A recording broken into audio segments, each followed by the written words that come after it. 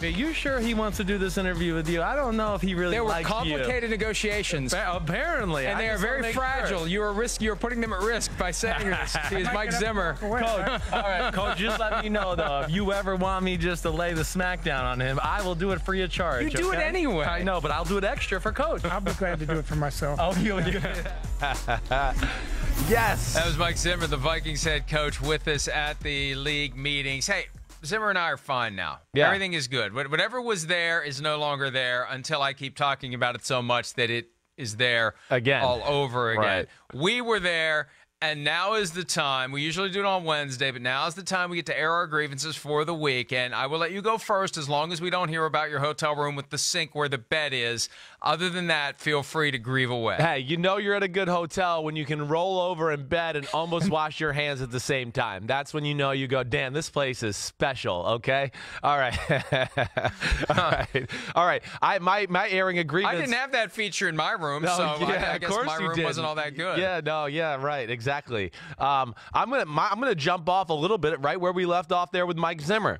I had two coaches, okay? I'm not gonna name names, anything like that, but were a little disappointed about a negative thing I might have said during the season or evaluating them or whatever it may be, and they wanted to make sure I knew about it when we were at the owners' meetings, okay? And you know what? That's fine. I have no problem with that. I understand sometimes I may say, sometimes I'm wrong. I admit that.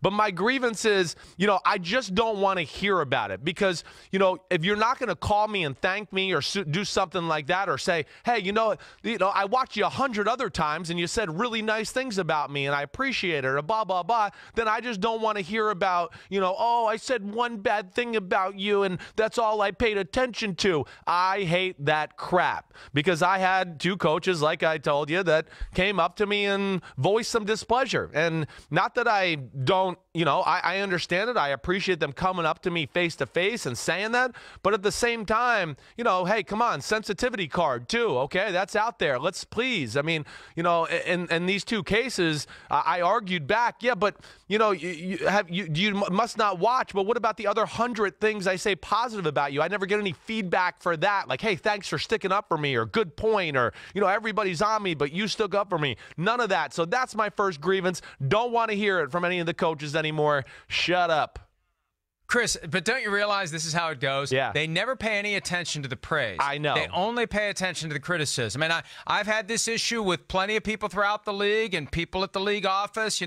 I'll run into certain people from the league office and they'll say, oh, well, you got to say something nice. Well, you're not paying attention to the 99 nice things I say. You're only obsessing over the one thing that you disagree with, that you don't like, that criticizes you. So I agree with you. And let me just share this. Right. I had a couple of experiences, although not as direct as yours. There was one situation on that Monday night event that they have out on the lawn where everybody kind of mingles and gets along, and I love that event. There was and I'm not even going to specify what position the person holds. Somebody gave me the shoulder accidental bump while walking illegal by. Contact. Okay. The little I'm sorry about that. And I laughed it off, and I thought, was that really an accident, or are you trying to send me a message? And if so, you got to come at me with a little bit more than that, buddy boy. Not that that's a hint as to who it was, because we had John Dorsey on the program, and he was great. He gets it. He understands how the world works, and you're going to get a certain amount of criticism, but you're going to get a certain amount of praise. And you know what? We're not doing our jobs if we're not candid. There was what else happened? I better be careful how I phrase my words here, but I agree with you that is a real dynamic. And let me just throw out an item of praise here. While we're generally, without naming names, identifying folks who may have disrespected us, Frank Reich, the Colts head coach, came over to the set yesterday to apologize for not being able to make it onto the show, because we had him penciled in a couple of times and it didn't work out. And he wanted, and that's the first time that's ever happened in all the years I've been doing this, that somebody who we tried to book, and we understand we can't, there's a lot of moving parts. Yes. They're coming in and out of meetings, they're leaving meetings, and maybe there's a stack of people waiting to be interviewed. He came over to say, I'm sorry that we weren't able to make it work. And it's like, this guy gets it. He gets it. Right. And, And also, if we have to criticize him at some point, he's not going to get bent out of shape about it. He's going to understand that this is the way it works. Yes, exactly right. I mean, they're grown men. We do it to everybody. You're being paid a lot of money. And, yes, I mean, we're critical at times, but at the same time, we do show praise, and it's just part of the job. I know I had to go through it as a quarterback in the NFL. I certainly would see people at my locker when the media would come in and go, damn, blah, blah, blah, just told me you wrote some crappy article about me. But who cares? Hey, it's their job, and more times than not, when they wrote something crappy about me or something I did playing-wise, it was true. I played like crap, or I made a dumb decision. So, you just sometimes got to take it on the chest and realize you're being paid a lot of money to play a sport, and it's part of the job is taking that criticism. And as one of those guys who criticized you when you played, I can confirm that criticism did indeed happen. Let me just share one more thing, though, and I'm trying to say I don't, because, look, I feel like the whole experience is kind of off the record, and I don't want to call anyone out, but there was an employee, I'm not going to be any more specific than that, of an organization of which I have been critical in the recent past that I saw yesterday, and hello, and then I heard a little something on the back end. You get that little mutter. You know what I mean? Yeah. After you pass with something. Yeah, sure. There was a little mutter, and if you're watching or listening out there, individual I passed yesterday, I heard you, and that's okay. I don't mind. But I did hear you. So okay. Message sent and message received. Oh, you sure? You sure you're not just being paranoid or something? No. I heard something. Yeah. And there was nobody else around. All right. So I heard something. I like it. Here's my grievance, and this relates to the competition committee generally, with the exception of Sean Payton, who was the one that seemed to understand which way the wind was blowing, or at least which way it needed to blow. There was a disconnect between what the competition committee was trying to do and what ownership ultimately did. And I think that, a lot of times people genuflect at the altar of the competition committee that they are the influential rulemaking body.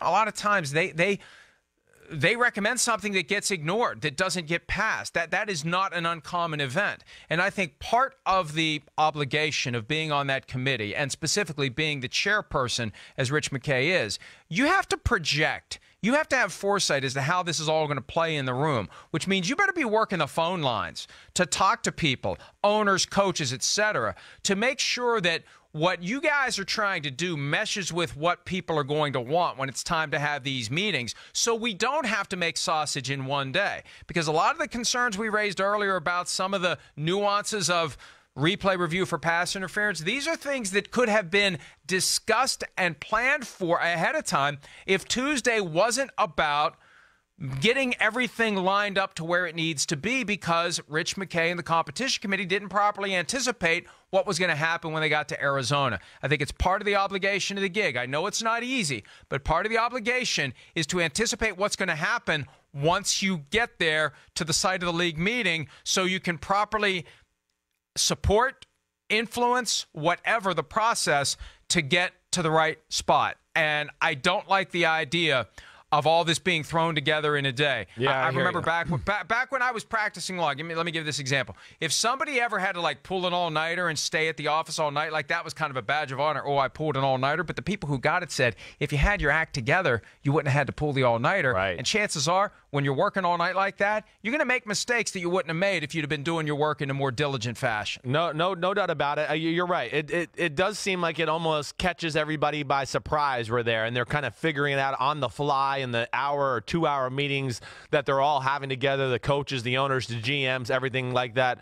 You would think there would be a little more conversation leading up to it to not only just change the rule, but, okay, we're leaning towards we want to change the rule, and why we're having this conversation, a month before the owners' meetings and all of that. This is what we like. Let's start thinking about some of the issues that could come about if we do change this rule. So you're further down the conversation line when all's said and done, and you can hash out more problems instead of, now them trying to all figure it out before they're all leaving the hotel or going to play golf or whatever it may be. It does seem like there's a little bit of disconnect there. So that's a good one. All right. I think my other one, it's a grievance just because I just want to remind everybody, and it's almost like I want to talk about the Pittsburgh Steelers. This is something my MDS, Michael David Smith, wrote yesterday about the pass interference calls or pass interference calls that swayed a game. And I just want to remind everybody, again, I always believe in this, the football gods, football karma, right? The New Orleans Saints, I know they got screwed in the NFC Championship game. I really am not trying to take anything away from that. I feel for Sean Payton and Drew Brees and the Saints fans and all of that. But I also just want to remind everybody, too, you know, they were the benefactor of three. Beneficiary. Thank you very much. Third time's always a charm. You know it. Well, I need help after two. But either way, they were the beneficiary of three very bad calls in Week 16 against the Pittsburgh Steelers versus the New Orleans Saints, where Pittsburgh was controlling the game. Pittsburgh was called on pass interference on 2 fourth-down plays. One was in the end zone on Joe Hayden. Another one was a defensive penalty called on the Pittsburgh Steelers, and there was another one for the game-winning touchdown, basically, by the New Orleans Saints that was offensive pass interference. So, you know, again, I'm just reminding everybody out there, if that played out the right way, and there wasn't, and there was the correct call made, I don't know, maybe New Orleans Saints are on the road in that NFC Championship game in L.A., and it's a whole different scenario either way, and Pittsburgh is probably in the playoffs. So they have as much to complain about this, you know, in a way as the New Orleans Saints do. That's all I'm trying to say there. Yeah, I don't know what you're trying to say. My next grievance is I don't know what you just said. What's your point? My point. I'm being sarcastic. No, okay, I understand what you're saying. Right. But the bottom line is you don't want games to be decided by bad calls, regardless of whether you are the beneficiary of that or the party who gets screwed. Yes. One last quick one on the way out the door. Quick grievance to anyone out there who is suggesting that our comments about those who we criticize reflect an unwillingness by us to accept criticism. We gladly take criticism. Just check out social media. Check out the comments at the ProFootballTalk.com website. You can criticize us all you want. As long as the check clears, I don't care what you say. And it's part of that passion that brings you to football and brings you to the show, brings you to the website in the first place. If you want to criticize us, go ahead. And every once in a while, we actually learn something from it. Quick break. Doubt. More PFT Live coming at you right after this. Hi, I'm Mike Tirico, and thanks for watching. Make sure to hit subscribe for the latest news and highlights from NBC Sports.